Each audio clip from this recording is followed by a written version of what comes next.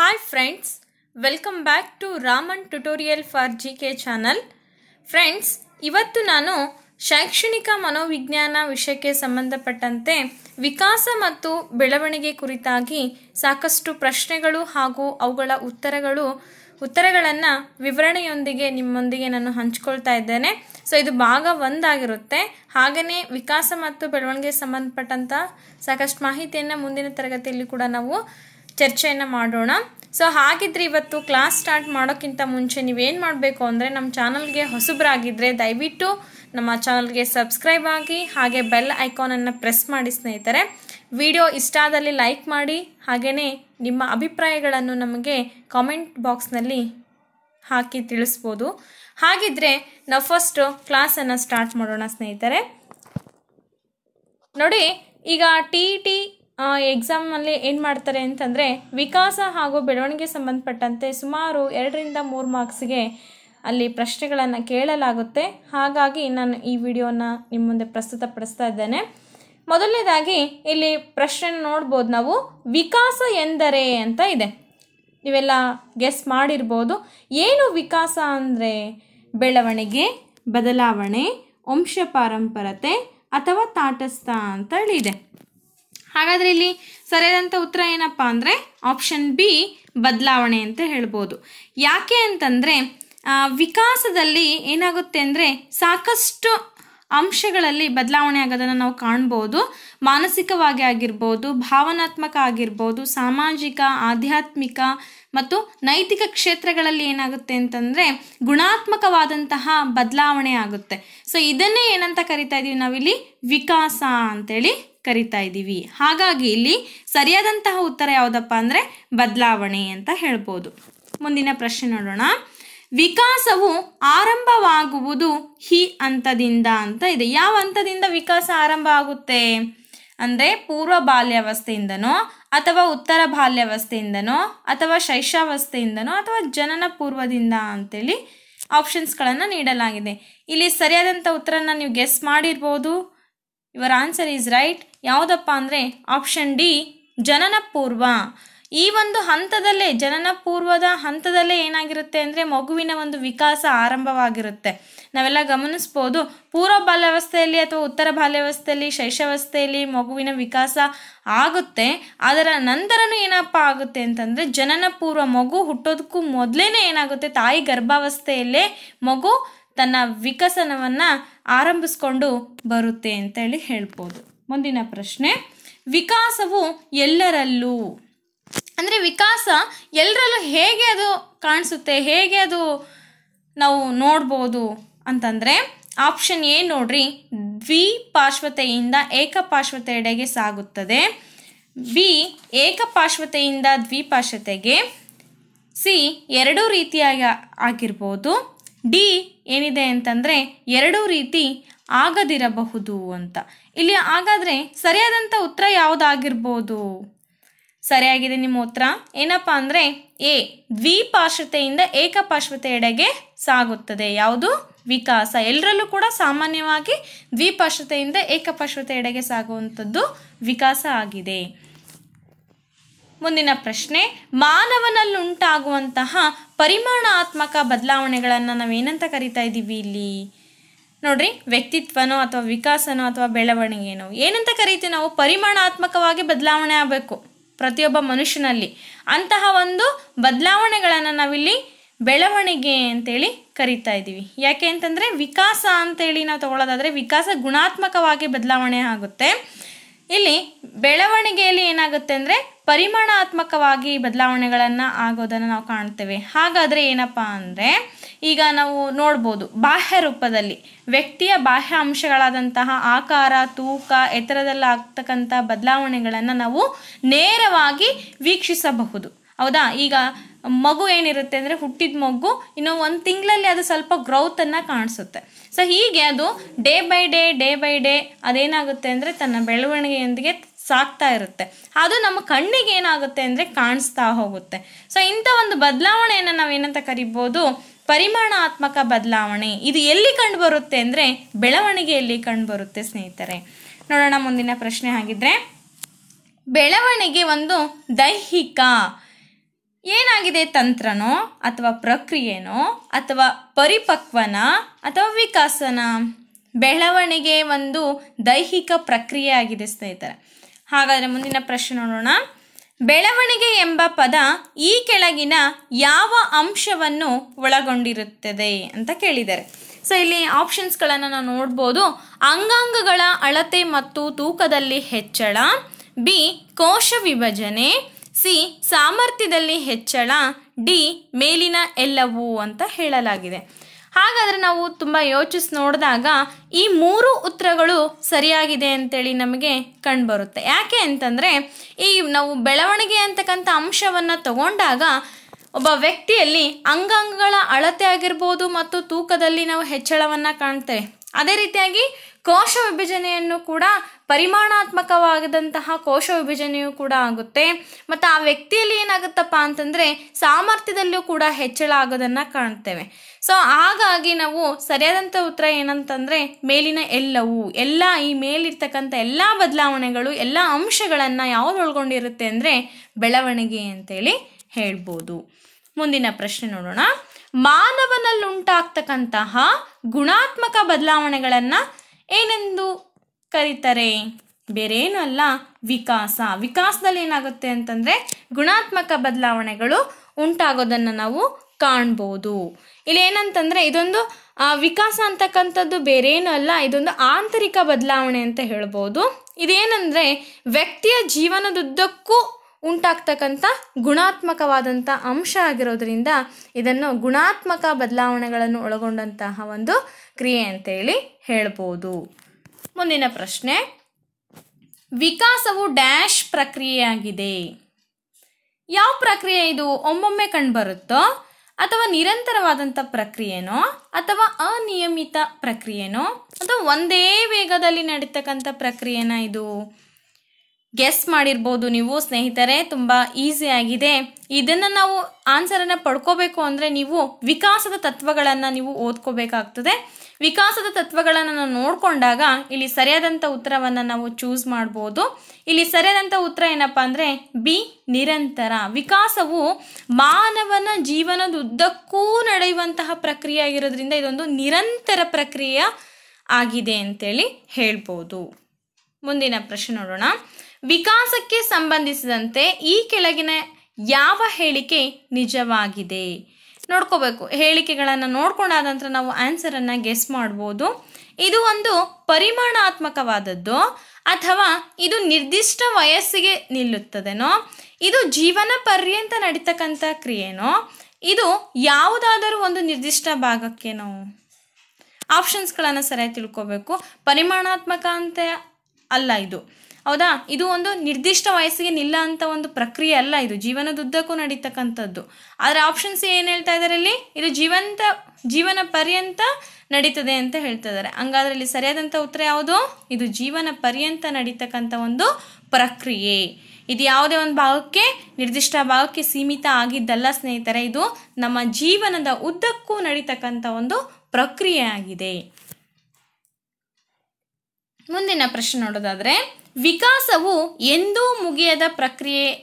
ಈ ಹೇಳಿಕೆಯು ಯಾವ ತತ್ವವನ್ನು ಪ್ರತಿನಿಧಿಸುತ್ತದೆ? ಯಾವ ಪ್ರಕ್ರಿಯೆ? ನಾವು ಈಗ ನೋಡ್ಕೊಂಡ್ವಿ. ವಿಕಾಸ ಏನಪ್ಪಾ ಅಂತಂದ್ರೆ ನಮ್ಮ ಜೀವನದುದ್ದಕ್ಕೂ ನಡೀತಕ್ಕಂಥ ಒಂದು ಪ್ರಕ್ರಿಯೆ ಅಂತೇಳಿ ತಿಳ್ಕೊಂಡ ನಂತರ ಇದು ಒಂದು ಯಾವ ತತ್ವ ಇದು ಅಂತಂದ್ರೆ ನಿರಂತರೆಯ ತತ್ವ. ಐಕ್ಯತೆ ತತ್ವ ಅಲ್ಲ, ಪರಸ್ಪರ ಅನುವರ್ತನೆಯ ತತ್ವ ಅಲ್ಲ, ಸಹ ಸಂಬಂಧಿತ ತತ್ವ ಅಲ್ಲ. ಸರಿಯಾದಂಥ ಉತ್ತರ ಅಂದರೆ ನಿರಂತರತೆಯ ತತ್ವವನ್ನು ಇದು ಒಂದು ಪ್ರತಿನಿಧಿಸುತ್ತೆ ಅಂತೇಳಿ ಹೇಳ್ಬೋದು. ಮುಂದಿನ ಪ್ರಶ್ನೆ. ಮಗುವು ಬೆಳವಣಿಗೆ ವರ್ಷಗಳಲ್ಲಿ ಬದಲಾವಣೆಗಳನ್ನು ಹೊಂದುತ್ತದೆ ಮತ್ತು ವ್ಯಕ್ತಿಯಾಗಿ ಬದಲಾಗುತ್ತದೆ. ವಯಸ್ಸಿನೊಡನೆ ಶಾರೀರಿಕ ಬದಲಾವಣೆ ಇದರ ಭಾಗವಾಗಿದೆ. ನೀವು ಪ್ರಶ್ನೆಯನ್ನು ಸರಿಯಾಗಿ ಅರ್ಥ ಮಾಡ್ಕೋಬೇಕು. ಆಪ್ಷನ್ಸ್ ನೋಡ್ರಿ. ಸಾಮಾನ್ಯ ಅಭಿವೃದ್ಧಿನ, ವಿಪರೀತ ಅಭಿವೃದ್ಧಿನ, ಅಸಾಮಾನ್ಯ ಅಭಿವೃದ್ಧಿನ ಅಥವಾ ಅಸಮ ಬೆಳವಣಿಗೆನ? ಪ್ರಶ್ನೆ ನೋಡ್ರಿ ಏನಿದೆ ಅಂತಂದರೆ, ಒಂದು ಮಗು ಏನಾಗುತ್ತೆ ಅಂದರೆ ತನ್ನ ಬೆಳವಣಿಗೆ ವರ್ಷಗಳಲ್ಲಿ ಬದಲಾವಣೆಗಳನ್ನು ಹೊಂದ್ತಾ ಹೋಗ್ತದೆ ಅಲ್ವಾ? ಸೊ ಅದರಂತೆಯೇ ವ್ಯಕ್ತಿಯಾಗಿ ಒಂದು ಮಗು ಏನಾಗುತ್ತೆ, ವ್ಯಕ್ತಿಯಾಗಿ ಬದಲಾವಣೆ ಹೊಂದುತ್ತೆ ಅಲ್ವಾ? ವಯಸ್ಸಿನೊಡನೆ ಶಾರೀರಿಕ ಬದಲಾವಣೆ ಇದರ ಒಂದು ಭಾಗವಾಗಿದೆ. ತನ್ನ ವಯಸ್ಸು ಹೇಗೆ ಆಗ್ತಾ ಹೋಗುತ್ತಲ್ಲ ಹಾಗೇನೆ ಶಾರೀರಿಕ ಬದಲಾವಣೆ ಯಾವ ಭಾಗ ಅಂತಂದರೆ ಇಲ್ಲಿ ಸಾಮಾನ್ಯ ಅಭಿವೃದ್ಧಿ. ಪ್ರತಿಯೊಬ್ಬ ಮನುಷ್ಯನಲ್ಲೂ ಪ್ರತಿಯೊಂದು ಮಗುವಿನಲ್ಲೂ ಕೂಡ ಸಾಮಾನ್ಯವಾಗಿ ಆಗ್ತಕ್ಕಂಥ ಒಂದು ಅಭಿವೃದ್ಧಿ ಆಗಿದೆ ಅಲ್ವಾ. ಇದೇನು ವಿಪರೀತ ಅಭಿವೃದ್ಧಿ ಅಂತ ನಾವು ಹೇಳೋಕ್ಕಾಗಲ್ಲ, ಹೌದಾ. ಅಸಾಮಾನ್ಯ ಅಭಿವೃದ್ಧಿ ಅಂತಲೂ ಹೇಳೋಕ್ಕಾಗಲ್ಲ. ಯಾಕಂದರೆ ವ್ಯಕ್ತಿ ವರ್ಷಗಳ ನಡುವಿನ ಬೆಳೀತಾ ಹೋದಂತೆಲ್ಲ ಅವನಲ್ಲಿ ಸಾಮಾನ್ಯವಾದಂಥ ಅಭಿವೃದ್ಧಿಯನ್ನು ನಾವು ಕಾಣ್ಬೋದು. ಹಾಗಾಗಿ ಎ ಉತ್ತರ ಸರಿಯಾಗಿದೆ. ಮುಂದಿನ ಪ್ರಶ್ನೆ, ಮಕ್ಕಳಲ್ಲಿ ಅಭಿವೃದ್ಧಿಯು ಒಂದು ಸಾಮಾನ್ಯ ಪ್ರಕಾರದಲ್ಲಿ ಮುಂದುವರಿಯುತ್ತದೆ. ಈ ಅಭಿವೃದ್ಧಿಯಲ್ಲಿ ನೋಡ್ಕೋಬೇಕು ಮಕ್ಕಳಲ್ಲಿ ಹೇಗೆ ಒಂದು ಅಭಿವೃದ್ಧಿ ಹೇಗೆ ನಡೆಯುತ್ತೆ ಅಂತಂದರೆ ಸರಳತೆಯಿಂದ ಕ್ಲಿಷ್ಟತೆ ಕಡೆಗನೋ ಅಥವಾ ಕ್ಲಿಷ್ಟತೆಯಿಂದ ಸರಳತೆಯೆಡೆಗೇನೋ ಅಥವಾ ತನ್ನದೇ ಅನುಕ್ರಮತೆ ಇರುತ್ತದೇನೋ, ಯಾವ ಅನುಕ್ರಮತೆ ಇರಲಾರ್ದಂಗೆ ಇರುತ್ತೋ. ಇಲ್ಲಿ ಸರಿಯಾದಂಥ ಉತ್ತರ ಏನಪ್ಪ ಅಂದರೆ ಸರಳತೆಯಿಂದ ಕ್ಲಿಷ್ಟತೆಯೆಡೆಗೆ ಅಂತೇಳಿ ಹೇಳ್ಬೋದು. ಯಾಕೆ ಅಂತಂದರೆ ಇದು ಸಾಮಾನ್ಯತೆಯಿಂದ ನಿರ್ದಿಷ್ಟತೆಯೆಡೆಗೆ ಹೋಗ್ತಕ್ಕಂಥ ಒಂದು ತತ್ವ ಅಂತ ಹೇಳ್ಬೋದು. ಹಾಗಾಗಿ ಇಲ್ಲಿ ಸರಿಯಾದ ಉತ್ತರ ಏನಪ್ಪ ಅಂದರೆ ಸರಳತೆಯಿಂದ ಕ್ಲಿಷ್ಟತೆಯೆಡೆಗೆ. ಮಕ್ಕಳಲ್ಲಿ ಅಭಿವೃದ್ಧಿ ಒಂದು ಸಾಮಾನ್ಯ ಸ್ಥಿತಿಯಿಂದ ಹಿಡ್ಕೊಂಡು ನಂತರ ಏನಾಗುತ್ತೆ ಅಂತಂದರೆ ಕ್ಲಿಷ್ಟತೆ ಮಟ್ಟಕ್ಕೆ ಹೋಗೋದು ತಲುಪುತ್ತೆ. ಹಾಗಾಗಿ ಸರಿಯಾದ ಉತ್ತರ ಎ ಆಗಿದೆ. ಶಾರೀರಿಕ ಅಭಿವೃದ್ಧಿಯ ಪ್ರಕ್ರಿಯೆಯಲ್ಲಿ ಮಗುವು ಮೊದಲು ನಿಯಂತ್ರಣ ಪಡೆಯುವುದು ಇದರ ಮೇಲೆ. ನೋಡ್ರಿ, ಶಾರೀರಿಕ ಅಭಿವೃದ್ಧಿ ಒಂದು ಪ್ರಕ್ರಿಯೆಯಲ್ಲಿ ಮಗು ಮೊದಲು ಯಾವುದ್ರ ಮೇಲೆ ನಿಯಂತ್ರಣ ಪಡೆಯುತ್ತೆ? ಯಾವುದಾಗಿದೆ ಅಂತಂದರೆ ಕಾಲುಗಳು, ಶಿರ, ಕೆಳಭಾಗದ ಅಂಗ, ತೋಳುಗಳು. ಇಲ್ಲಿ ಸರಿಯಾದಂಥ ಉತ್ತರ ಯಾವುದು? ನೀವು ಗೆಸ್ ಮಾಡ್ಬೋದು. ಶಿರ ಅಥವಾ ತಲೆಭಾಗ ಅಂತೇಳಿ ಹೇಳ್ಬೋದು. ಯಾಕೆ ಅಂತಂದರೆ ಮಗುವು ತನ್ನ ಬೆಳವಣಿಗೆಯು ತಲೆಯಿಂದ ಪ್ರಾರಂಭವಾಗಿ ಕಾಲಿನೆಡೆಗೆ ಸಾಗುತ್ತದೆ ಅಂತೇಳಿ ಹೇಳ್ಬೋದು. ಇದನ್ನು ನಾವೇನಂತ ಕರಿತಾ ಇದ್ದೀವಿ ಅಂದರೆ ಸೆಫೆಲೋಕಾರ್ಡಲ್ ತತ್ವ ಅಂತೇಳಿ ಕರಿಬೋದು. ಹಾಗಾಗಿ ಮೊದಲು ಮಗುವಿನಲ್ಲಿ ಶಾರೀರಿಕ ಅಭಿವೃದ್ಧಿಯ ಪ್ರಕ್ರಿಯೆಯಲ್ಲಿ ಮಗು ಮೊದಲು ಯಾವ ಅಂಗದ ಮೇಲೆ ತನ್ನ ನಿಯಂತ್ರಣವನ್ನು ಪಡ್ಕೊಳ್ಳುತ್ತೆ ಅಂದರೆ ಶಿರದ ಮೇಲೆ ಅಥವಾ ತಲೆಭಾಗದ ಮೇಲೆ ಅಂತೇಳಿ ಹೇಳ್ಬೋದು. ಮುಂದಿನ ಪ್ರಶ್ನೆ, ಹುಡುಗರ ಸ್ವರ ಅಥವಾ ಧ್ವನಿ ದಪ್ಪ ಅಥವಾ ಒರಟು ಆಗುವುದು ಇದರ ಒಂದು ವಿಶಿಷ್ಟ ಲಕ್ಷಣ ಅಂತೇಳಿ ಹೇಳಿದ್ದಾರೆ. ಶಾರೀರಿಕ ಬೆಳವಣಿಗೆನ, ಮಾನಸಿಕ ಬೆಳವಣಿಗೆನ, ಮಾನಸಿಕ ಅಭಿವೃದ್ಧಿನ ಅಥವಾ ಶಾರೀರಿಕ ಅಭಿವೃದ್ಧಿನ? ಇಲ್ಲಿ ಸರಿಯಾದಂಥ ಉತ್ತರ ಏನಪ್ಪ ಅಂದರೆ ಶಾರೀರಿಕ ಅಭಿವೃದ್ಧಿ ಅಂತೇಳಿ ಹೇಳ್ಬೋದು. ಯಾಕೆಂದರೆ ಇದು ನಮ್ಮ ಕಣ್ಣಿಗೆ ಕಾಣೋಂಥದ್ದಲ್ಲ. ಹುಡುಗರ ಸ್ವರ ಅಥವಾ ಧ್ವನಿಯ ದಪ್ಪ ಆಗೋದು ನಮಗೆ ಕಣ್ಣಿಗೆ ಕಾಣೋಂಥದ್ದಲ್ಲ, ಅಥವಾ ಅದು ಮಾನಸಿಕ ಬೆಳವಣಿಗೆ ಅಂತ ನಾವು ಹೇಳಕ್ಕೆ ಬರಂಗಿಲ್ಲ, ಅಥವಾ ಅದು ಮಾನಸಿಕ ಅಭಿವೃದ್ಧಿನೂ ಅಂತ ಹೇಳಕ್ಕೆ ಬರಂಗಿಲ್ಲ. ಇಲ್ಲಿ ಶಾರೀರಿಕವಾಗಿ ಬೆಳವಣಿಗೆ ಆಗುತ್ತೆ. ಶಾರೀರಿಕವಾಗಿ ಬೆಳವಣಿಗೆ ಆದಂಗೆಲ್ಲ ಒಳಗಡೆ ಒಂದು ಹುಡುಗರ ಒಳಗಡೆ ಏನಾಗುತ್ತೆ ಅಂತಂದರೆ ಶಾರೀರಿಕ ಅಭಿವೃದ್ಧಿ ಆಗುತ್ತೆ, ತಮ್ಮ ಧ್ವನಿಯಲ್ಲಿ ಬದಲಾವಣೆ ಆಗುತ್ತೆ. ಮುಂದಿನ ಪ್ರಶ್ನೆ, ಶಾರೀರಿಕ ರೂಪ ಮತ್ತು ಕಾರ್ಯಗಳ ಸ್ಪಷ್ಟ ಲೈಂಗಿಕ ವಿಭಿನ್ನತೆಯು ಇದರ ಫಲವಾಗಿದೆ. ಯಾವುದ್ರ ಫಲವಾಗಿದೆ ಅಂದರೆ ಎತ್ತರದಲ್ಲಿ ಹೆಚ್ಚಳನ ಅಥವಾ ತೂಕದಲ್ಲಿ ಹೆಚ್ಚಳನ, ಉತ್ತಮ ಪೋಷಣೆನ ಅಥವಾ ಶಾರೀರಿಕ ಅಭಿವೃದ್ಧಿನ? ಇಲ್ಲೂ ಕೂಡ ಸರಿಯಾದಂಥ ಉತ್ತರ ಡಿ, ಶಾರೀರಿಕ ಅಭಿವೃದ್ಧಿ ಅಂತೇಳಿ ಹೇಳ್ಬೋದು. ಮುಂದಿನ ಪ್ರಶ್ನೆ, ಬೆಳವಣಿಗೆ ಮತ್ತು ವಿಕಾಸಗಳ ನಡುವಿನ ಸಂಬಂಧವನ್ನು ಸರಿಯಾಗಿ ವ್ಯಕ್ತಪಡಿಸಲು ನಾವು ನೀಡುವಂತಹ ಹೇಳಿಕೆ. ಇವೆರಡರ ನಡುವೆ ಏನು ಸಂಬಂಧ ಇದೆ? ಈ ಎರಡರ ನಡುವೆ ಇರ್ತಕ್ಕಂಥ ಸಂಬಂಧವನ್ನು ಯಾವ ರೀತಿ ನಾವು ವ್ಯಕ್ತಪಡಿಸ್ಬೋದು ಅಂತಂದರೆ ಆಪ್ಷನ್ಸ್ಗಳನ್ನು ನೀವು ಸರಿಯಾಗಿ ಗಮನಿಸಬೇಕು. ವಿಕಾಸವು ಬೆಳವಣಿಗೆಯಿಂದ ಸ್ವತಂತ್ರವಾಗಿದೆನಾ, ಅಥವಾ ವಿಕಾಸದ ಮೇಲೆ ಬೆಳವಣಿಗೆ ಪರಿಣಾಮವು ಅತಿ ಕಡಿಮೆಯಾಗಿದೆ, ವಿಕಾಸವನ್ನು ಬೆಳವಣಿಗೆಯ ಮೂಲಕ ಸಾಧಿಸಲಾಗುವುದು, ಬೆಳವಣಿಗೆಯ ಮಟ್ಟವನ್ನು ಪರಿಗಣಿಸದೆ ವಿಕಾಸ ಆಗುವುದು. ಯಾವುದು ಸರಿಯಾಗಿದೆ ಇಲ್ಲಿ ಉತ್ತರ? ನೀವೆಲ್ಲ ಸರಿಯಾಗಿ ಪ್ರಶ್ನೆಯನ್ನು ಅರ್ಥ ಮಾಡ್ಕೋಬೇಕು. ಅದೇ ರೀತಿಯಾಗಿ ಆಪ್ಷನ್ಸ್ಗಳನ್ನು ಸರಿಯಾಗಿ ಅನಲೈಸಿಸ್ ಮಾಡಿದಾಗ ನಿಮಗೆ ಸಿಗೋದು ಯಾವುದು ಸರಿಯಾಗಿದ್ದಂಥ ಉತ್ತರ ಅಂತಂದರೆ C is the right answer. Because ಯಾಕೆ ಅಂತಂದರೆ ವಿಕಾಸವನ್ನು ಬೆಳವಣಿಗೆಯ ಮೂಲಕ ನಾವು ಸಾಧಿಸ್ಬೋದು. ಹೌದಾ? ಒಬ್ಬ ಮಗು ಬೆಳೀತಾ ಇದ್ದಾನೆ ಅಂತಂದರೆ ಅಲ್ಲಿ ವಿಕಾಸ ಆಗ್ತಾ ಇದೆ ಅಂತೇಳಿ ನಾವು ತಿಳ್ಕೊಬೋದು.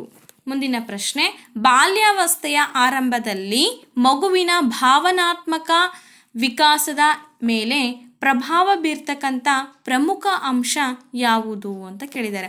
ಬಾಲ್ಯಾವಸ್ಥೆಯಲ್ಲಿ ಆ ಮಗುವಿನ ಆರಂಭದಲ್ಲಿ ಏನಾಗ್ತಂದರೆ ಅದರ ಒಂದು ಎಮೋಷ್ನಲ್ ಫೀಲಿಂಗ್ಸ್ ಡೆವಲಪ್ ಆಗಬೇಕು ಅಂತಂದರೆ ಯಾವುದು ಒಂದು ಪ್ರಮುಖವಾಗಿ ಅದರ ಮೇಲೆ ಅಂಶ ಬೀರುತ್ತೆ ಅಂತಂದರೆ ಶಿಕ್ಷಕರು ಅಥವಾ ಸಮವಯಸ್ಕರ ಗುಂಪು ಅಥವಾ ನೆರೆಹೊರೆಯವರ ಅಥವಾ ಪಾಲಕರು. ಇಲ್ಲಿ ಬಾಲ್ಯಾವಸ್ಥೆ ಅಂದ ತಕ್ಷಣ ಮಗು ಸ್ಕೂಲಿಗೆ ಹೋಗೋವಂಥ ಒಂದು ವಯಸ್ಸು ಅಂತೇಳಿ ನಾವು ತಿಳ್ಕೊಬೋದು. ಹಾಗಾದರೆ ಮಗು ಶಾಲೆಗೆ ಹೋದ ನಂತರ ಅಲ್ಲಿ ಬೆರೆಯೋದು ಯಾರೊಂದಿಗೆ ಅಂತಂದರೆ ತನ್ನ ಸಮವಯಸ್ಕರ ಗುಂಪಿನೊಂದಿಗೆ, ಪಿಯೋರ್ ಗುಂಪಿನೊಂದಿಗೆ ಏನು ಮಾಡ್ತದೆ ಅಂತಂದರೆ ತನ್ನ ಅಭಿಪ್ರಾಯಗಳನ್ನು, ಅನಿಸಿಕೆಗಳನ್ನು, ತನ್ನಲ್ಲಾಗ್ತಕ್ಕಂಥ ಒಂದು ಎಲ್ಲ ವಿಚಾರಗಳನ್ನು ಹಂಚ್ಕೊಳ್ಳೋದು ತನ್ನ ಸಮವಯಸ್ಕರ ಹುಡುಗರ ಜೊತೆ. ಸೊ ಹೀಗಾಗಿ ಸರಿಯಾದಂಥ ಉತ್ತರ ಏನಪ್ಪ ಅಂದರೆ ಇಲ್ಲಿ ಸಮವಯಸ್ಕರ ಗುಂಪು ಅಂತೇಳಿ ಹೇಳ್ಬೋದು. ಮುಂದಿನ ಪ್ರಶ್ನೆ ನೋಡೋದಾದರೆ, ಮಗುವಿನ ವಿಕಾಸದ ತತ್ವಗಳ ತಿಳುವಳಿಕೆ ಶಿಕ್ಷಕರಿಗೆ ಹೇಗೆ ಸಹಾಯಕವಾಗಿದೆ? ಮಗುವಿನ ವಿಕಾಸದ ತತ್ವಗಳನ್ನು ನಾವೆಲ್ಲ ತಿಳ್ಕೊಬೇಕಲ್ವಾ? ಸೊ ಈ ಒಂದು ತತ್ವಗಳ ತಿಳುವಳಿಕೆ ಶಿಕ್ಷಕರಿಗೆ ಯಾವ ರೀತಿ ಸಹಾಯ ಆಗುತ್ತೆ? ಒಂದು ಶಾಲೆಯಲ್ಲಿ ಯಾವ ರೀತಿ ಅವರು ಹೆಲ್ಪನ್ನು ಪಡ್ಕೊಳ್ತಾರೆ ಅಂತಂದರೆ ಆಪ್ಷನ್ಸ್ಗಳನ್ನು ನೀವು ಸರಿಯಾಗಿ ಗಮನಿಸಬೇಕು.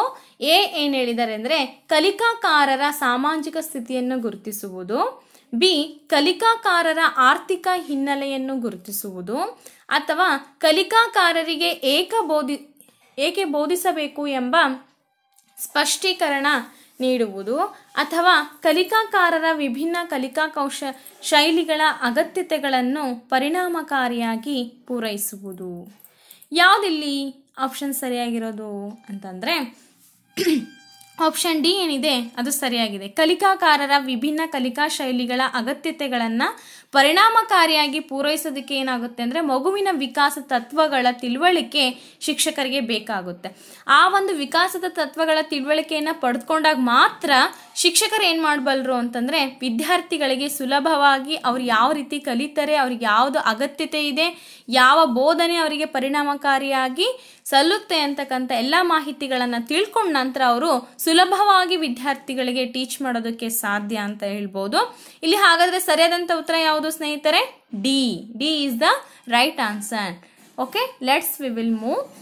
ಮಾನವನ ವಿಕಾಸವು ನಿರ್ದಿಷ್ಟ ತತ್ವಗಳನ್ನು ಆಧರಿಸಿದೆ. ಇವುಗಳಲ್ಲಿ ಯಾವುದು ಮಾನವನ ವಿಕಾಸದ ತತ್ವ ಅಲ್ಲ? ಯಾವುದು? ನಿರಂತರತೆನೋ, ಅಥವಾ ಸಾಮಾನ್ಯದಿಂದ ನಿರ್ದಿಷ್ಟತೆಯೆಡೆಗೆನೋ, ಅಥವಾ ಅನುಕ್ರಮಣಿಕೆನೋ, ಅಥವಾ ಹಿಮ್ಮುಖವಾದುದು? ಇಲ್ಲಿ ನೀವು ಗೆಸ್ ಮಾಡಿದ ರೀತಿ ಸರಿಯಾಗಿದೆ. ಡಿ, ಆಪ್ಷನ್ ಡಿ ಏನಿದೆ ಅಲ್ಲ, ಹಿಮ್ಮುಖವಾದದು. ಇದು ಏನಪ್ಪಾ ಅಂತಂದ್ರೆ ವಿಕಾಸದ ತತ್ವ ಅಲ್ಲ. ಮುಂದಿನ ಪ್ರಶ್ನೆ, ವ್ಯಕ್ತಿಗಳಲ್ಲಿ ಅವರ ಎತ್ತರ, ತೂಕ, ಚರ್ಮದ ಬಣ್ಣ, ಕಣ್ಣುಗಳ ಬಣ್ಣ, ಕೂದಲು, ಕಾಲುಗಳ ವಿಭಿನ್ನತೆಯನ್ನು ಏನೆಂದು ಕರೆಯುವರು? ಭಾವನಾತ್ಮಕ ವಿಭಿನ್ನತೆ ಅಂತ ಕರಿಬೋದಾ, ಅಥವಾ ದೈಹಿಕ ವಿಭಿನ್ನತೆ ಅಂತ ಕರೀತಾರಾ, ಮಾನಸಿಕ ವಿಭಿನ್ನತೆ ಅಂತ ಕರೀತಾರ, ಅಥವಾ ಯಾವುದು ಅಲ್ಲ? ಇಲ್ಲಿ ನಾವು ನೋಡ್ಬೋದು, ನೇರವಾಗಿ ನಾವು ಉತ್ತರವನ್ನು ಗುರುತಿಸ್ಬೋದು. ಏನಪ್ಪಾ ಅಂತಂದ್ರೆ ಒಬ್ಬ ವ್ಯಕ್ತಿ ಬೆಳೀತಾ ಇದ್ದಾನೆ, ಎತ್ತರ ಆಗ್ತಾ ಇದ್ದಾನೆ, ಒಂದು ತೂಕ ಜಾಸ್ತಿ ಆಗ್ತಾ ಇದೆ, ಚರ್ಮದ ಬಣ್ಣ, ಕಣ್ಣುಗಳ ಬಣ್ಣ, ಕೂದಲು, ಕಾಲುಗಳ ವಿಭಿನ್ನತೆಯನ್ನ, ಆ ಬದಲಾವಣೆಗಳನ್ನ ನಾವು ನೋಡೋದಾದ್ರೆ ಅದು ಬೇರೆ ಏನೂ ಅಲ್ಲ, ಅವನಲ್ಲಾಗ್ತಕ್ಕಂಥ ದೈಹಿಕ ವಿಭಿನ್ನತೆ ಅಂತೇಳಿ ಕರಿಬಹುದು. ದೈಹಿಕ ಬೆಳವಣಿಗೆ ಅಥವಾ ದೈಹಿಕ ವಿಭಿನ್ನತೆ ಅಂತೇಳಿ ನಾವು ಸುಲಭವಾಗಿ ಗುರುತಿಸ್ಬೋದು. ಹಾಗಾದರೆ option B is the right answer friends. Okay, we will move. ಹಾಗಿದ್ರೆ ಇಲ್ಲಿವರೆಗೂ ಕೂಡ ನಾವು ಸಾಕಷ್ಟು ಪ್ರಶ್ನೆಗಳು, ಅದರಲ್ಲೂ ಶೈಕ್ಷಣಿಕ ಮನೋವಿಜ್ಞಾನಕ್ಕೆ ಸಂಬಂಧಪಟ್ಟಂತೆ, ವಿಕಾಸ ಹಾಗೂ ಬೆಳವಣಿಗೆ ಸಂಬಂಧಪಟ್ಟಂತೆ ಸಾಕಷ್ಟು ಪ್ರಶ್ನೆಗಳನ್ನು ಅವುಗಳ ಉತ್ತರಗಳೊಂದಿಗೆ ನಾನು ವಿವರಿಸಿದ್ದೇನೆ ಸ್ನೇಹಿತರೆ. ದಯವಿಟ್ಟು ಈ ವಿಡಿಯೋ ಲೈಕ್ ಆದಲ್ಲಿ ಪ್ಲೀಸ್ ಒಂದು ಲೈಕ್ ಬಟನನ್ನು ಪ್ರೆಸ್ ಮಾಡಿ, ಹಾಗೆಯೇ ತಮ್ಮ ಅಭಿಪ್ರಾಯಗಳನ್ನು ಕಾಮೆಂಟ್ ಬಾಕ್ಸ್ನಲ್ಲಿ ಹಾಕಿ, ವಿಡಿಯೋ ಸ್ಕಿಪ್ ಮಾಡಬೇಡಿ, ಅಂಟಿಲ್ ಲಾಸ್ಟ್ವರೆಗೂ ವಿಡಿಯೋವನ್ನು ನೋಡಿ. Thanks for watching.